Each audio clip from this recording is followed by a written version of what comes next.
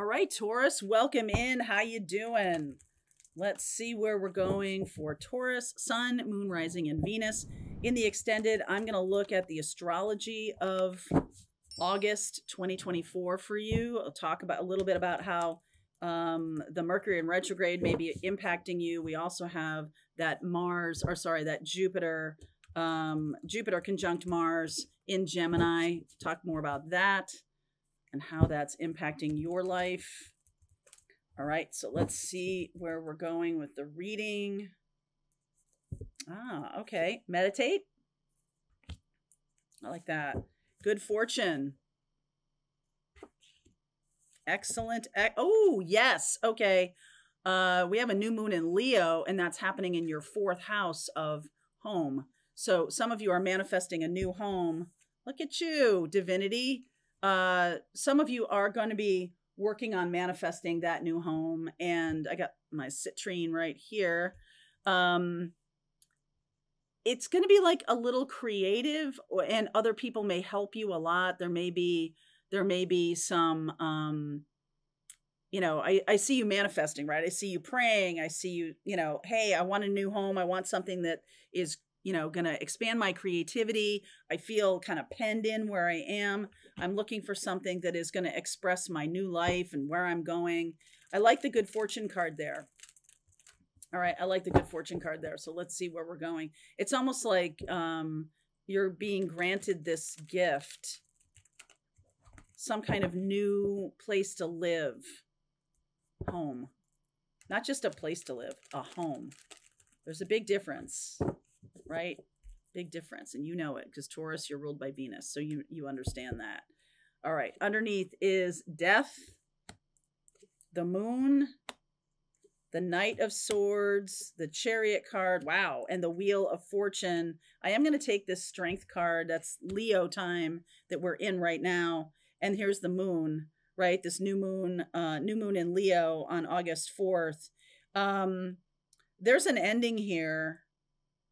Lots of Cancerian energy, Sag, Pisces, Leo energy, Scorpio. Could be dealing with a water sign that is coming to an end. They are not very delicate about this. The Knight of Swords is kind of ragey, or I just feel like that might be why things are ending. There's some kind of resentment built up or rage. This person has a temper. Somebody has a temper. Somebody has a temper. And there's also fire here with Sag and Leo. Knight of Swords, this is about forward movement into victory, like kind of not very delicate with that Chariot energy there. And the new moon in Leo could be the time period around which this moves on. Wheel of Fortune, this is a destined, fated ending. All right, so that is something that's bubbling under the surface. You might be moving in August, or they're moving in August, or something like that. The Justice card, Nine of Wands. Oh, I like this. The Star card, Hermit. Woo, Five of Swords and the Five of Cups. Yeah, big changes happening here. Eight of Cups, the Temperance card, more Sagittarius, and the Queen of Cups. So I feel like you have tried your best to heal this connection, and it's destined and fated to move on. So if you have an ending to a relationship, like it's coming, you might feel it coming. Justice is, legal endings to things, contracts. There could be a written contract about a house. You could be closing on a house or something like that. And I also feel like you've worked long and hard to solve problems in your life, and it's like I'm creating some kind of closure. I'm ending, or I'm making some kind of contract that is going to bring to an end a chapter that was fraught with some kind of anger or ego.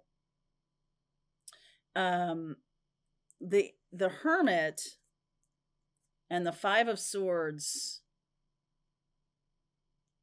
I just feel like, yeah, you've had, you know, fives are about change. And so there is something about like, I'm taking my power back. There's no regrets here. No regrets. I'm going to do what I need to do. I'm just getting that very loudly. I'm going to do whatever I have to do to secure this new home, secure my next steps, even though I won't have any regrets about this. I am moving forward. The Eight of Cups and the Temperance card. Call on Archangel Michael to help you and protect you, please, because I do see this. There's anger and fury going on, and I just feel like you're being delivered from that. Like this is the end of that time. And if you have been meditating, if you have been working on your spiritual path, if you have been doing that, that's going to come in very handy right now. All right. What is this Chariot Knight of Swords about? Knight of Cups, Six of Pentacles, Three of Pentacles, and the Nine of Swords. It's something about money. There was some offer made about money that I feel like you might have rejected or may have been unfair. This person got really angry. And so I feel like now things are balancing out, but it's like you woke up in the middle of the night. So I'll give you an example of this. You woke up in the middle of the night going, this is unfair to me. I'm not going to do it. So when I was getting a divorce back in 2007 into 2008, I was selling my home and I made a deal without getting the house appraised after putting a lot of money into it.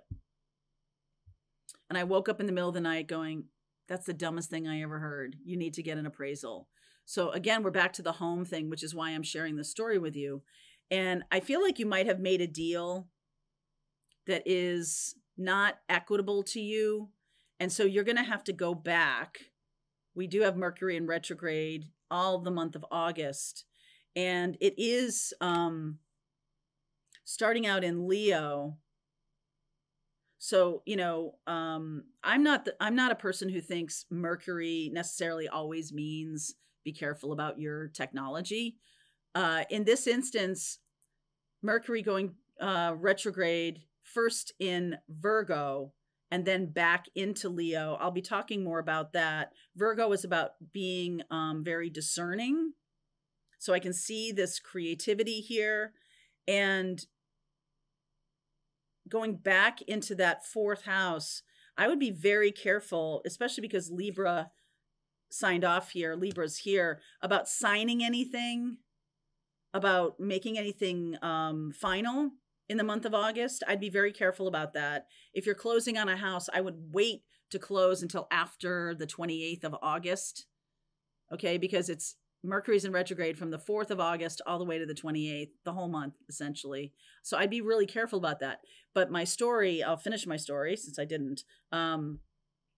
I woke up in the middle of the night and said, I have to get this house appraised. And I called a friend of mine who's in real estate, and she came over and she confirmed that I was making a big mistake if I stuck with the price I had originally agreed to. So I felt bad about that I was changing the deal, but I felt good in that I had done the research here. So something similar, you may have just made a deal just to get out of something, just like, I don't care, I just want to be out of here. Like, but if this closing happens in the month of August, you may regret it. You may end up regretting it. So with the Five of Swords and the Five of Cups. So this is about having no regrets. Okay. And this is a pattern of yours to try to just make a deal, just to have it settled. Instead, you're going to really want to string it out a little bit. Or maybe you have been stringing it out. You're like, why am I stringing this out? Because it needs to be more equitable. Okay. So Five of Swords. Woo! 10 of Swords, Emperor, 10 of Wands, Ace of Swords. Okay. Okay. So during the month of August, I just feel like there is somebody who is trying to get the better of you here, Taurus, and you have been, they're making you feel like they are the ones who have been, you know, toting that barge and lifting that bale, and you should be grateful and all this kind of stuff. And I just feel like you're like, nope. You're completely negating all of my impact, all of my contributions.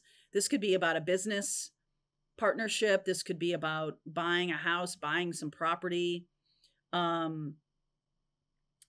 Someone's trying to get the better of you here, and I do think it's going to occur to you. All right, I do think it's going to occur to you. So I love this 8 of Cups and this Temperance card and this Queen of Cups. I see it, all of these things that we're talking about, I see them being healed because you are stepping more into your spiritual life and spiritual path, you know, being more aligned in a way that makes you feel more confident. I almost feel like you haven't had a lot of confidence when you've been out of touch with your spiritual divinity. And you're starting to get the picture that for you to have good fortune, for you to have this home, for you to have this expansive life that you're working on creating, which I believe you will get, you're going to have to speak some truth to power. And that might be super uncomfortable for you. But it is the thing. It is the thing that moves you forward. And I like this. I just get the feeling that you are really being backed up spiritually by when you speak truth to this power. Okay, because we got this Emperor energy, but all around you is the Temperance card, the Hermit card, the Star card.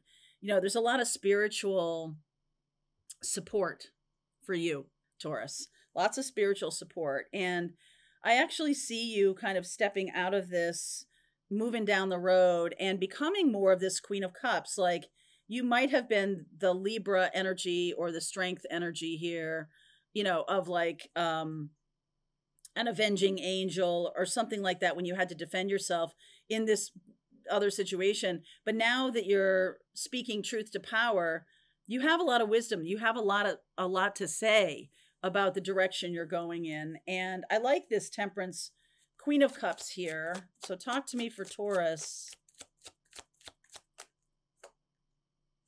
Knight of Pentacles. Wow. Tower, Judgment, 6 of Swords. I'm going to say this to you, Taurus.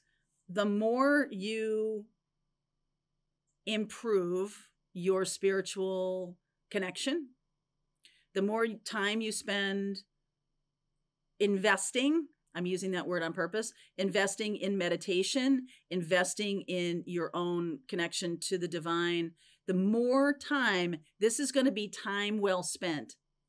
Taurus, time is money, right? Like that's the thing that's going to create the path forward for you, is to be invested in meditation, expanding spiritual gifts, whatever, because you're going to become, you are on path to become this person that is spiritually connected, that has a lot of spiritual gifts. However, the more you do that now, the quicker you'll see where you're headed. And I feel like some of you are not listening. You're maybe more concerned about the practicality of things. This is Virgo energy. So there's something about the, is it practical? And you may be letting someone kind of drive your decision-making because they're talking to you in terms of practicality. But the real path is the spiritual path here.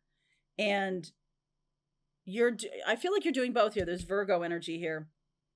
So Venus is moving into Virgo. We have the new moon in Leo. We have Mercury retrograding from Virgo back into Leo. So there's something here about the practicality of expanding your spiritual connection that has a more concentrated practical application in your life than just focusing on doing practical things. If you're not seeing your spiritual work or your spiritual practices as practical, you will after August. Because I feel like you're going to foresee, you're going to see it coming. You're going to feel it coming. The more you're invested in meditating and all of that, the more on the other side of that tower, you are going to be moving forward more quickly. It's like the less you're invested in meditation or any kind of spiritual practices, the further away you are in terms of seeing this tower coming, knowing it's coming and doing something about it. The practicality of that really requires you step into your spiritual practice.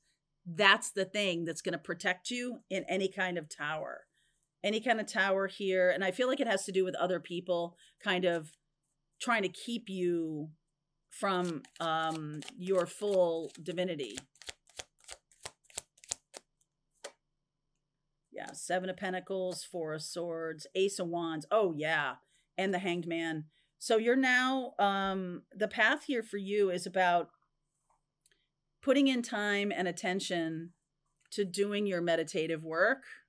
That's a very healing thing. And not only that, but what will come of it is ideas. This is exactly where you need to be when something blows up in the world, when some kind of big change happens. You've got the ideas and it's time to implement them. But if you're not doing the spiritual work, if you're not investing your time and energy in meditation, you're not going to receive the downloads that are going to help you get through this tower. Okay. So in the extended, I will look at the astrology and we'll continue going with the tarot reading. There's a link below, Taurus, if you want to continue on with me. I'll see you over there.